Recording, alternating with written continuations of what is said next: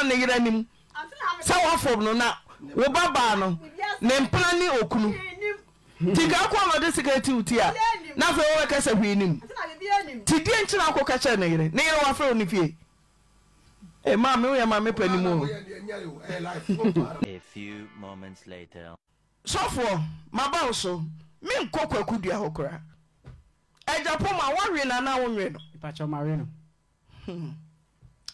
Osubeji kukuru na sasibe wusu sadano Sofo misi ejapo ma wanwe na wonwe no ipacho mawe no Hware husem Osofo a wanwe obi yire we betre wiase hanyina yama opportunity se sofo bibie won kano cross me da enkofo yo mo Ghana so mo ya sofo ba kokopie mo Ante Naa afidie no so video ma yeda na mbese mam before and after keke ede na esi osofo bi kwetena wo so wonwe obi yire emma yedi kosue nyina begugu memenwe no ne nkofo wo so ate na mugu asofo ani mase asofo aye den na de bia asofo na mugu mani mase na mo kasa afedi ekowi eche no sofo na betena ho aye na kogina busumfi a ye dware na all part we na asemba mu susu ni fa ni masofo yi na bi be ba beto so pe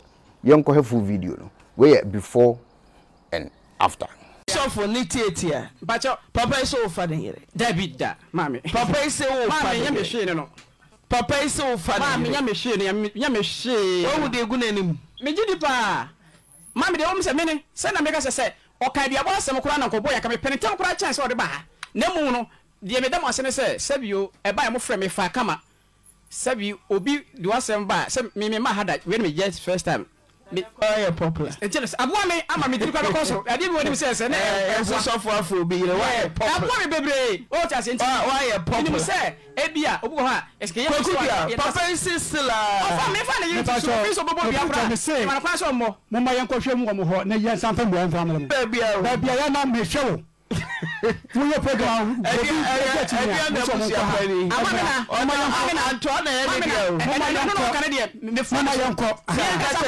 me anga sa kwa me fo na wo fo adu set you answer say no mama yanko he ama me fa mo be no jiji wo thanks ni come go so ni be try akọ ye ko me pede se sie ye ko ejapoma se sie mo ye beto akọ se sie ni akọfo aso de be si ni de ejapoma se sie open so make be a man open so yo aso o ti de omoka no o so open so open so one no ofom na ma me panimu na wo ba se ko bi yire okoka chense ne mpra na so du ba na chi ma me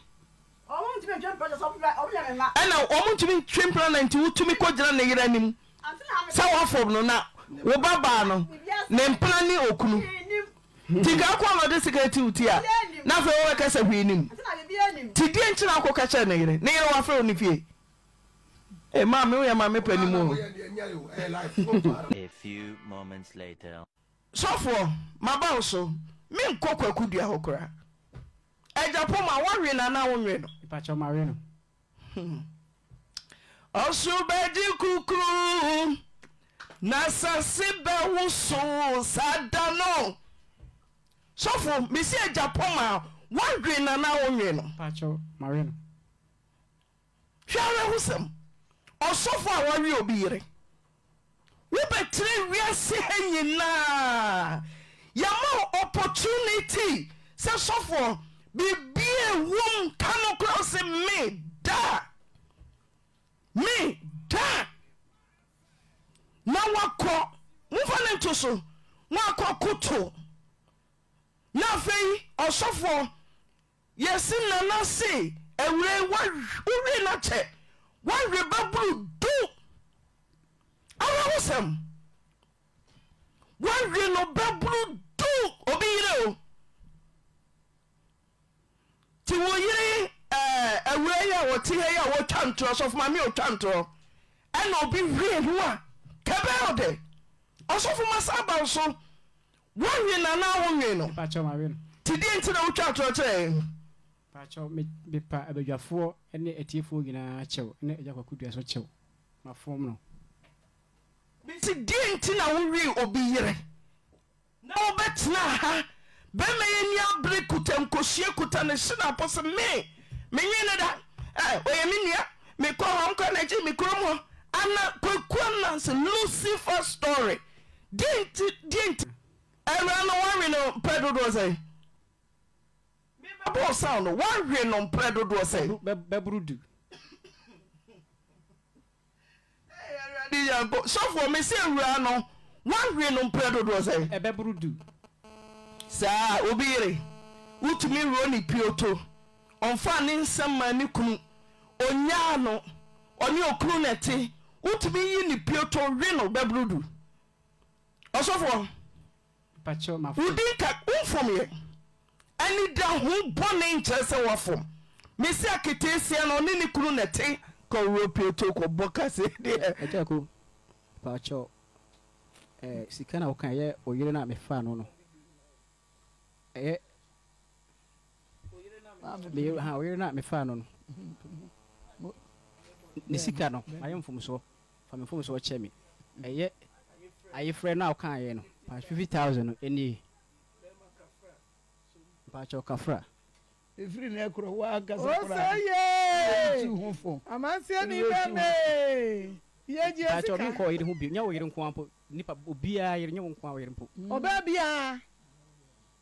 Asore ma. O ma me ka kira wo so oba bia.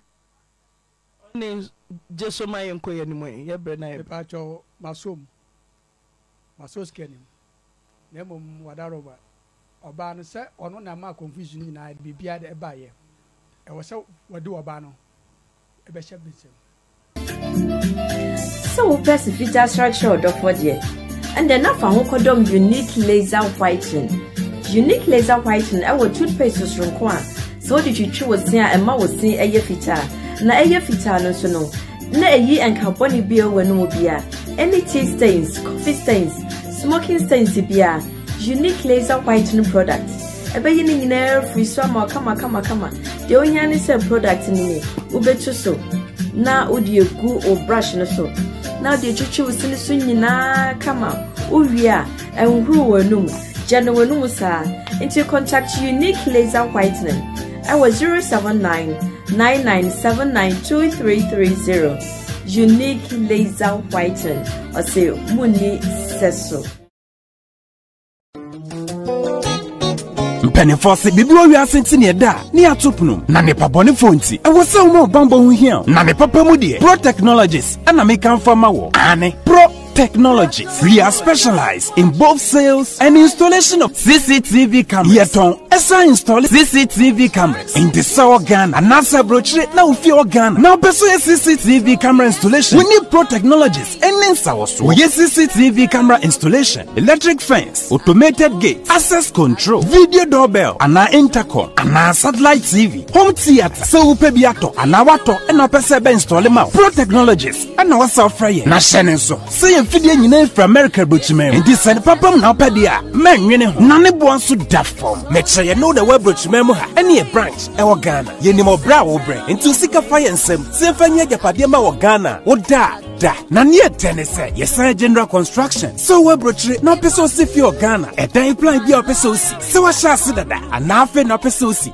plan bia ye besia ma eno achi so ye solar power ana bamba ho nsensem bia de woni ye ni nsawo so ne sanso ye smart home abefo video bia pese hye e wo fie ana watwuma mo de ma wo woni ye ni nsawo so we are just a call away ne sanso wadan de ma han ana ofre brochire bedu Ghana na wo pe full house room ana apartment ahan for short term and a long term ye be ma obiane border form na bamba ho nsem de manwene ho enna ye interior decoration so wasi fie na wie ana ye su fie na ma no ye sign decoration ye besiesie fie ana office so e dia ma eno edi so tom fidie bi na wo hoku ya fa so install ana ne settings ye beye e dia ma e wo Ghana ubehu yen wo mre ofra denta e di wani ache dodoa ubehu ye e wo ahie ye ne Emerlin Pharmacy e na wo the same building. For information or WhatsApp 401-7570-300 and a plus 401-6992-254. Pro Technologies. We have the solutions for your security and home entertainment needs at affordable prices.